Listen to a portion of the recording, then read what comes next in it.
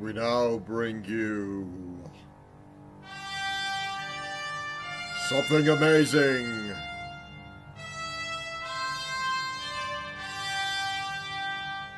Science!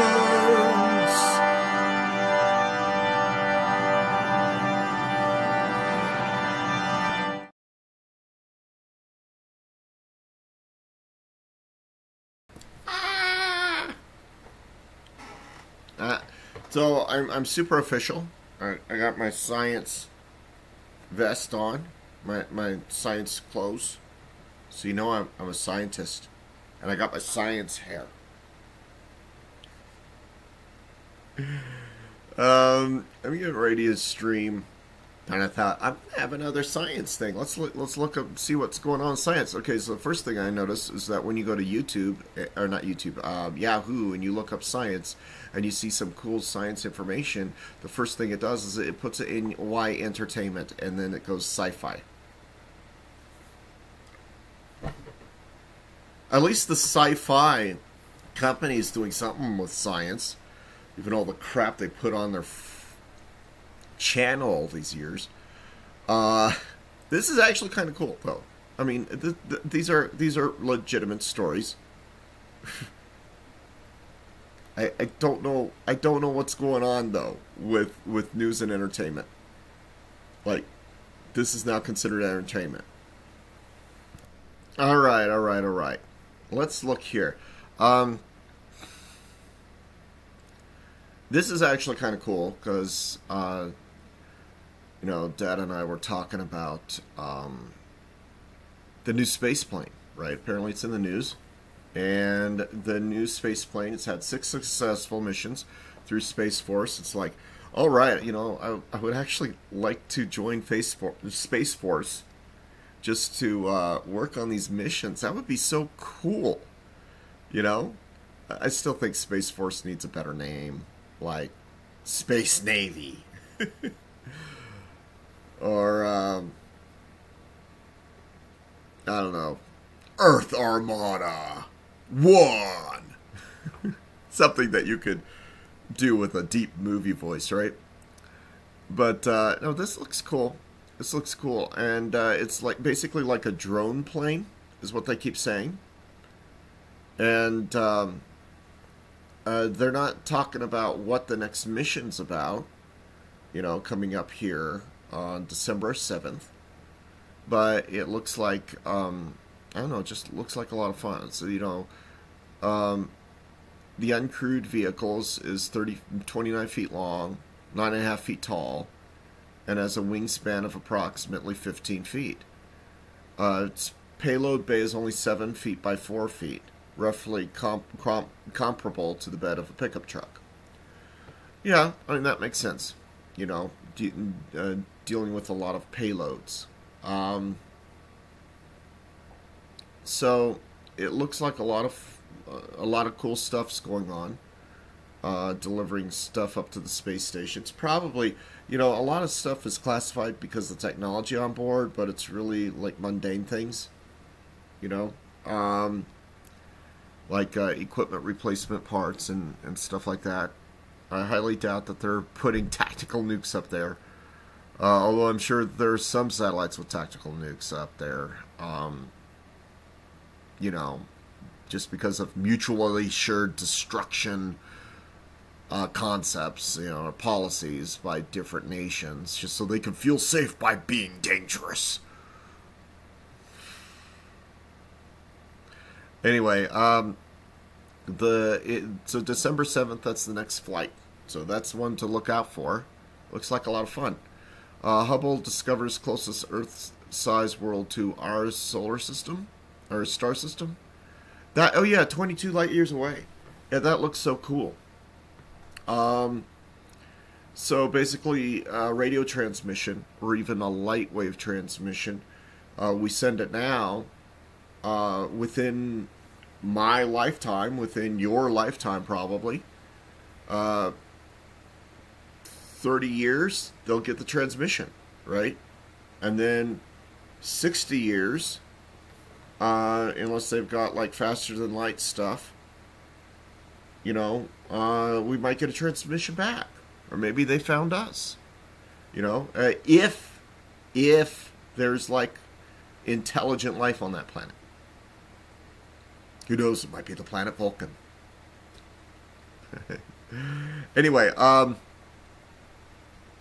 that's kind of cool. That's kind of cool. If there's intelligent life on this planet, then we might be able to communicate with them. If there isn't,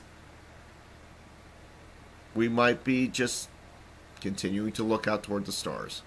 And it's like Carl Sagan said, if there are a billion planets out there, or rather a billion galaxies, and each galaxy has trillions of solar systems, and each solar system you wind up with hundreds of trillions of planets, and well, not for each solar system, but with those solar systems, you all together you might wind up with trillions and trillions of planets. It's a scientific probability that there is intelligent life out there on at least one of those planets in the known galaxy. It'd be cool if we were neighbors. 22 light years. May also be 22 quadrillion light years away. So we have no idea. But it would be kind of cool if we were close neighbors. And who knows? Maybe they're just like us. Or maybe they're like jellyfish people. Like intelligent Metroids. Or maybe, who knows? Maybe they're like Vulcans. Maybe they're like Klingons. Maybe they're like Romulans. Maybe they're like some sort of weird Muppet from Farscape. Maybe they're bad. Maybe they're good. Maybe they're like us. And maybe they're so much like us, they're like, we don't want any of what's going on in Earth, so don't talk to us. Maybe we send them a transmission and then they respond to us by saying, go away, you're blocked, like on Twitter. Who knows? It's always fun to consider possibilities. It's always fun. But maybe there isn't really intelligent life. Maybe they're just dinosaurs, right? Maybe there's another planet with dinosaurs. That would be cool, right? Maybe we got a fantasy world out there with dragons and wizards and everything. That would be cool too. It's always fun to think about what's on another planet. Of course, 22 light years away, probably nothing out there. I'm sorry, I've got like cat fur on my face from my little man, my co-streamer Foxy. Maybe it's barren, Maybe there's some oceans and some bacterial life on it. It's kind of cool though.